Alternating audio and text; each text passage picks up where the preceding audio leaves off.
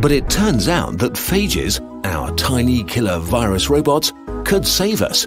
We can inject them into our bodies to help cure infections. Hold on, how can injecting millions of viruses into an infection be a good idea? Phages are very specialized killers of bacteria. So specialized, in fact, that humans are completely immune to them. We are too different. We encounter billions of phages every day, and we just politely ignore each other.